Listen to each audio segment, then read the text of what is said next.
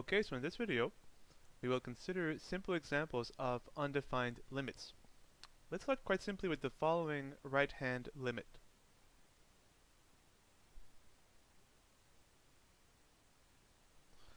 So we're letting x approach 0 from the right, and we consider quite simply 1 over x.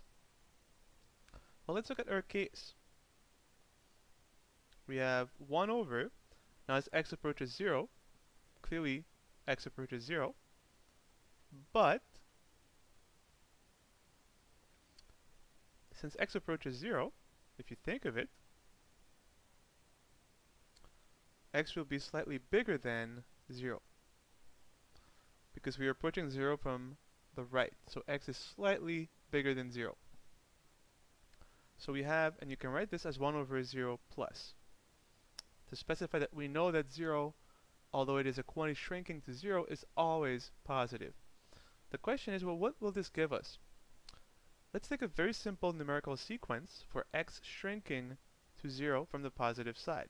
So we could have x equals, say, 0.1, then x even smaller, 0.01, then x even smaller, 0.001, let's do one last more, 0.001, and we could keep going like this. So we're letting x get smaller and smaller and smaller, but always positive. Well, we're asking, as x is shrinking to 0 from the positive side, what happens to 1 over x? Well, 1 over x in this case, 1 over 0.1 is 10. 1 over x in this case, 1 over 0.01 is 100. 1 over x in this case, 1 over 0.001 is 1,000. And 1 over x in this case is 10,000. And so you can see where this is going. As x is getting smaller and smaller and smaller, but always positive, 1 over x is getting larger and larger and larger. So as x shrinks to 0 from the positive side, 1 over x blows up to infinity. So this limit does not exist. It is undefined, but very specifically by blowing up to positive infinity. And so we write simply, the limit is equal to positive infinity. What if we had looked now at the limit of 1 over x as x approaches 0 from the left-hand side? What would change?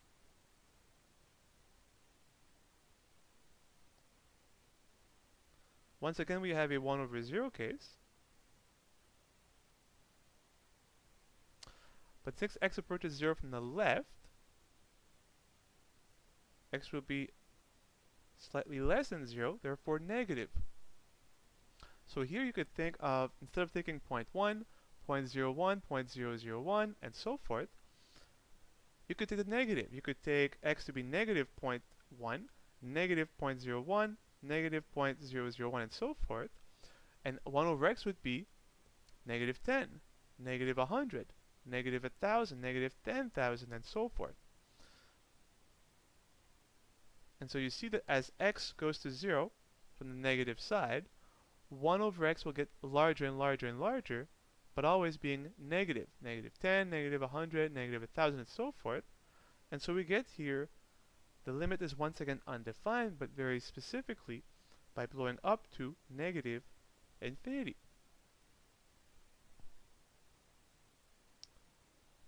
So you can see that 1 over positive 0 yields positive infinity, as 1 over something positive is positive, and as the denominator shrinks to 0, the fraction blows up to positive infinity. With a 1 over negative 0 case, same argument, but now the limit blows up to negative infinity. And we could ask finally, what about, say, the two-sided limit? This is the limit from the right, the limit from the left. What if we asked, what is the limit as x approaches 0 of 1 over x? And now we're not specifying if x approaches 0 from the right or from the left. And here we can't say that this is positive infinity, as if we were on the left of 0, which is allowed, we would get negative infinity. And we can't say this is equal to negative infinity for the exact same reason. So the best we can say in this case is this limit is undefined.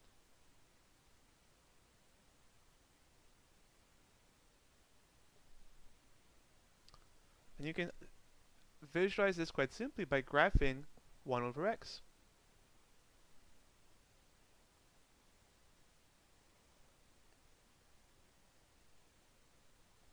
Here's a graph of 1 over x for positive real values of x. And here's a graph for negative real values of x. And so you can see that as we approach 0 from the right, y blows up to positive infinity. As we approach 0 from the left, y approaches negative infinity. So if we allow x to approach 0 from either side, then we can't choose between positive and negative infinity, and so the limit is undefined. And that's it. Let's look at 2 more examples.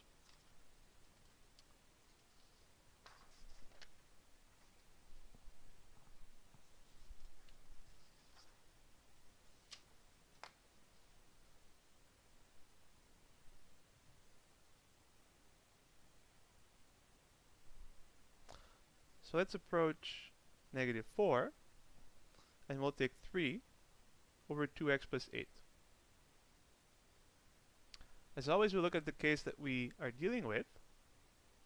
As x approaches negative 4, 3 is always 3, over 2 times negative 4 is negative 8, plus 8 is 0. So we have a 3 over 0 case. The question is, can we say this is positive infinity, or negative infinity, or neither? Right? As 3 over something small will be something very big, but will it be positive or negative? It's not clear, and the only way to figure this out is by looking at the limit from the left and from the right. So let's do so. Let's let x approach negative 4 from the left. And here we can factor this is 2 times x plus 4.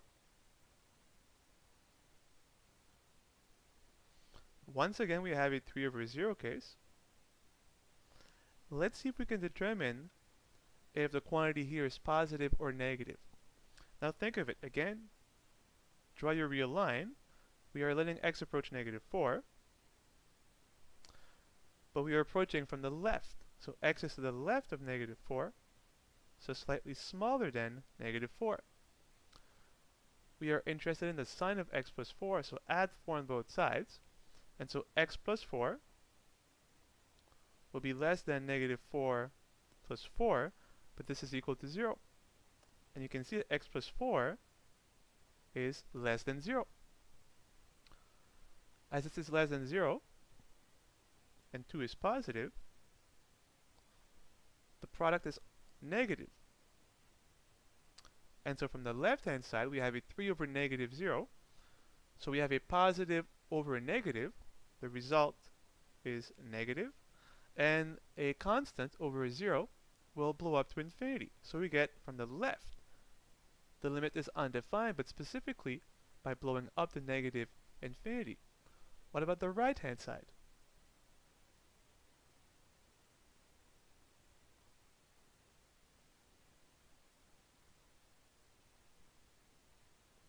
Once again, we have a 3 over 0 case. Can we say if it is positive or negative? Draw your real line. Negative 4. But now x is approaching negative 4 from the right, so it is slightly larger than negative 4. Add 4 on both sides, and you'll get negative 4 plus 4 is less than x plus 4. Negative 4 plus 4 is 0. So x plus 4 is positive. And so x plus 4 is positive. 2 times a positive number is also positive. So now we have 3 over a positive 0 case. So positive over positive is positive, and 3 over 0 yields an infinity. So we get positive infinity. And so you see, well, what can we say about the original two-sided limit? The limit from the left is negative infinity. The limit from the right is positive infinity. So we can't pick either. The best we can say in the original limit is that it is undefined. If both limits were positive infinity, then this would be equal to positive infinity. If both limits were negative infinity, then this would be equal to negative infinity. As they're different, the best we can say is that the limit is undefined. Let's look at one other example.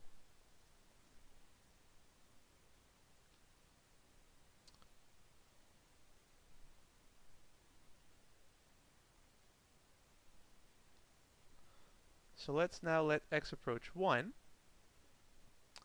and we'll take 2x plus 3 over 1 minus x squared.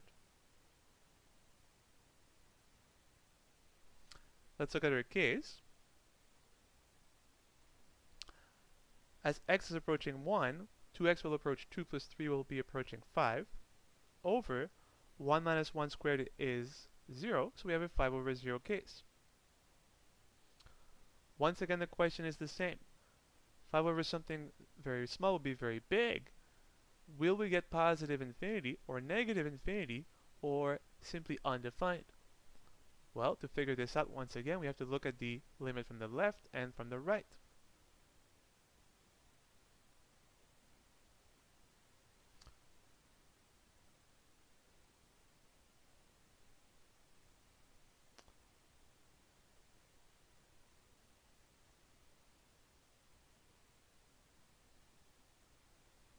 Ultimately, all we're trying to figure out is our expression 1 minus x squared positive or negative in either case. Every time you have a polynomial, to figure out the sign of the expression near a given value of x, the simplest thing you can do is simply factor the expression. And 1 minus x squared is a difference of squares, and it factors as 1 minus x times 1 plus x.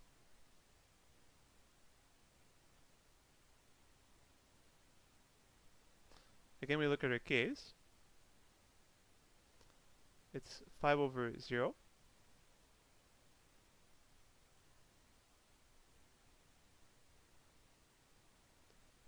Now let's see if, as x approaches 1 from the left, if this will be positive or negative. So here's 1. X is slightly smaller than 1. Look at the two terms. First, the second is actually obvious. As x approaches 1, this will approach 1 plus 1, which is 2, which is positive. So this is always going to be positive in both cases. So there's no question there. What about 1 minus x?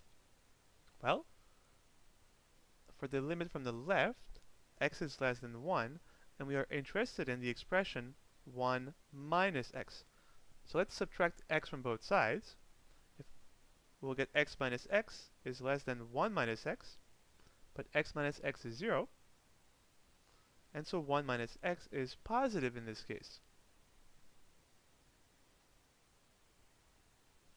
So what do we have here? Our denominator is something positive times something positive, therefore the result is positive. We have a 5 over positive 0, which gives us positive infinity. Now the limit from the right.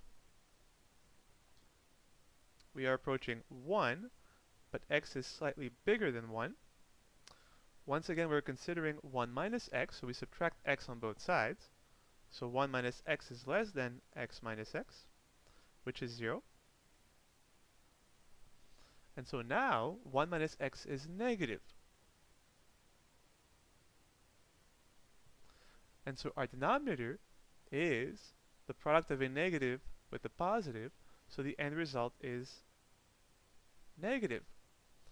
So we have a 5 over negative 0 case, which will give us negative infinity. And so if we go back to the original limit, once again, the two limits from the left and from the right are different, so the best we can say is that this limit is undefined.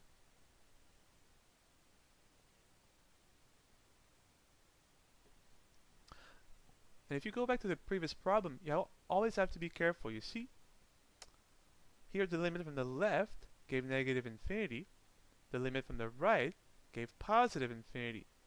Here we had the opposite. The limit from the left gave positive infinity, the limit from the right gave negative infinity. So don't assume that the limit from the left will always give negative infinity, and the limit from the right will always give positive infinity. Sometimes it can be the opposite. So the lesson here in conclusion is simply whenever you have a 5 over 0 case, or anything non-zero over 0 as a case for a limit, you have to figure out whether the quantity is positive, negative, or both, depending on the side of the limit. If there is any ambiguity with a two-sided limit, you have to simply consider the limit from the left and then the limit from the right.